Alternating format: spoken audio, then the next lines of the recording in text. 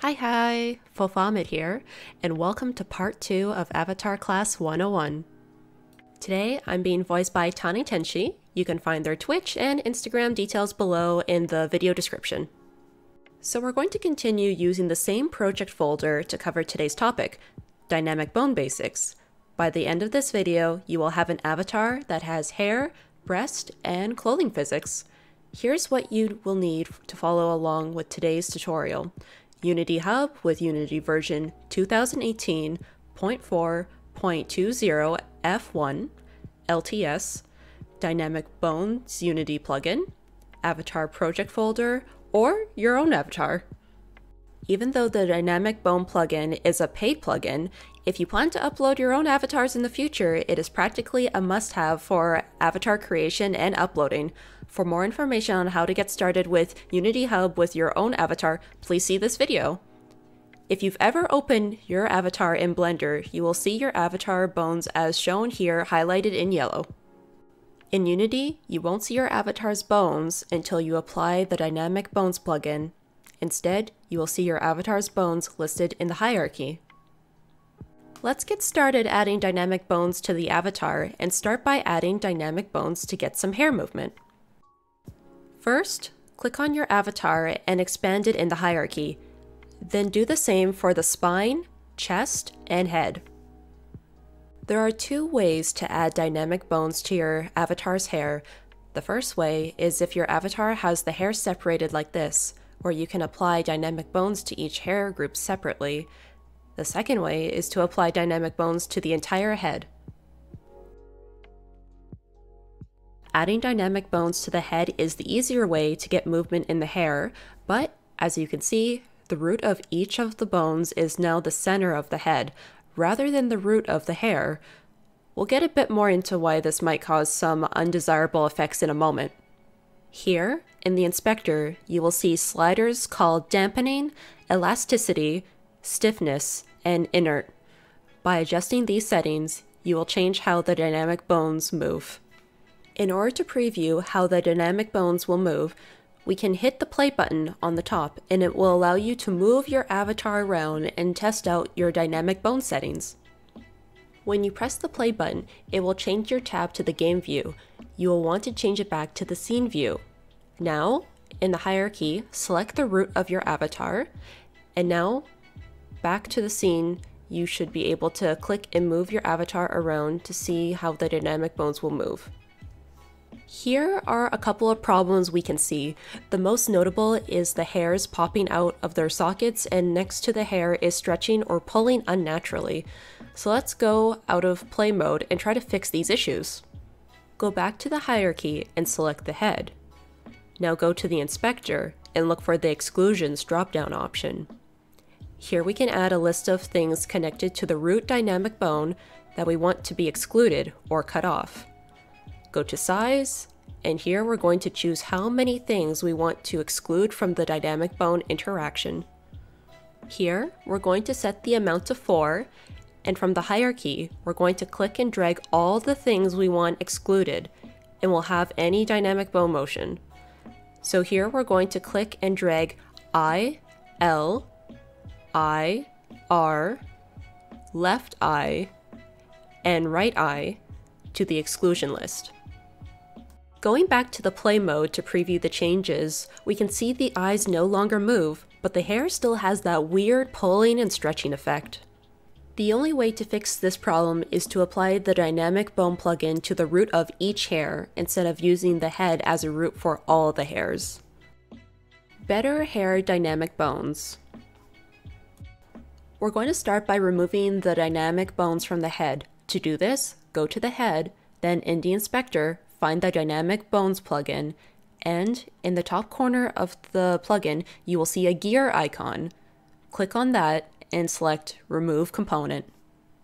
Click on one of the hair roots in the hierarchy and Add Component, and selecting Dynamic Bone, and making sure we can click and drag the hair from the hierarchy to the inspector like in the video.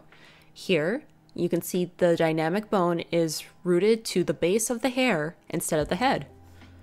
Let's preview what this will look like by pressing the play button. We're no longer getting the weird stretching and pulling like we were before, but as you notice, the hair is moving a bit unnaturally and not realistically, so this means all we have to do is adjust the dynamic bone settings for the hair. Even though you can change the settings, go into play mode, see how the hair moves, then go back out of play mode, etc. The better way to do this is to instead go into play mode, go to scene, then select the hair route we're going to be adjusting.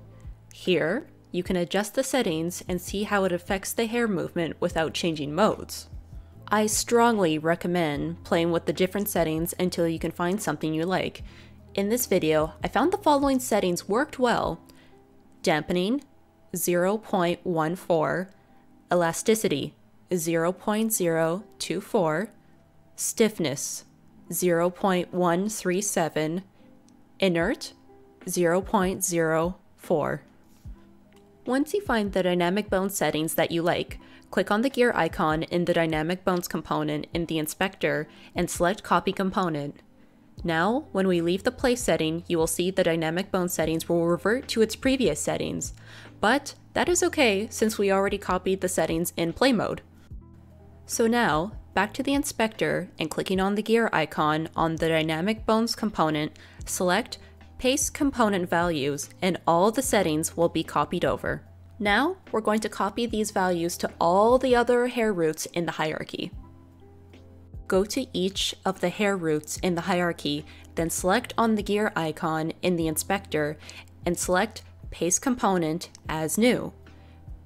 Next, drag the hair root for each in the hierarchy and drag it to the root in the dynamic bone component in the inspector. Do this for the rest of the hair roots in the hierarchy. Now that all of the hair has the dynamic bone component applied, let's see what it looks like. We can see the hair is moving much more naturally without any pulling or stretching. If your avatar has a skirt, we can also add dynamic bones to add more movement to the skirt. In some cases like this, you won't be able to apply the dynamic bone to each of the skirt bones easily, so instead, we're going to apply the dynamic bone component to the root of the skirt. In this case, it's the legs, but more commonly, it will be the hips. Like before, we will paste component values and set the root to the left leg, and similar to before, we have another part of the body we don't want affected by the dynamic bone setting. We will add it to the exclusion list. Now we just need to tweak the settings to get the skirt moving the way we like. I recommend playing with these settings until you find something you like, but in this video, the settings for the skirt are dampening, 0.29, elasticity, 0.043, stiffness, 0.482, inert, 0.326. Now, we're going to copy this setting and do the same thing for the rest of the skirt for the right leg. Next, if you have a female model, you might want to add dynamic bones to the breasts. Usually, you can find this in the hierarchy in the chest. Sometimes, you have to apply the dynamic bones to the chest or each breast individually. It really depends on how your avatar bones are set up. In this case, we can apply it to each breast. I found that just the default settings for dynamic bones works well enough. Remember to add component in the inspector. Add component, add dynamic bone, and set the breast L as the root. Here in the place setting, we can see the left breast has good enough movement with the default setting. Now, we're going to repeat the process for the right breast. Now that we have dynamic bones set for the hair, skirt, and chest, let's publish the changes to VRChat.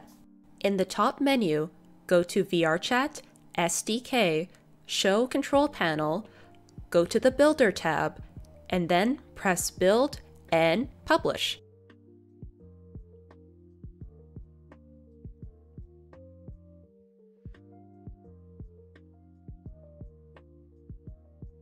If Build and Publish is not available, autofix any errors you may have.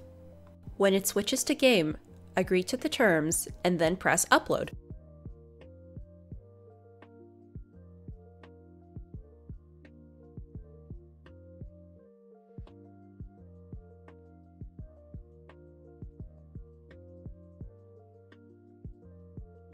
Now, in VRChat, we can see we now have hair, chest, and skirt physics. Next time, we're going to cover dynamic bone colliders, like my avatar here, where parts of your avatar with bone dynamics will not be able to go through parts of your body. If you want to follow along this video series, you can click on the first part here, and there you can find the avatar files you need to follow along. Also, if you're having issues with your avatar, you can join my Discord server, and you can get help from our community there. Links in the description. Once again, I'm being voiced today by TaneTenshi. You can check out her Twitch channel down below. She streams Tuesdays and Fridays, 9 p.m. Eastern Standard Time. She also draws a lot of cute art, so I recommend checking out her Instagram link down below as well. If you want to see more videos like this, please consider liking and subscribing. Also, I stream on Twitch, and you can find more information down in the video description. Thank you so much for watching, and until next time, bye bye!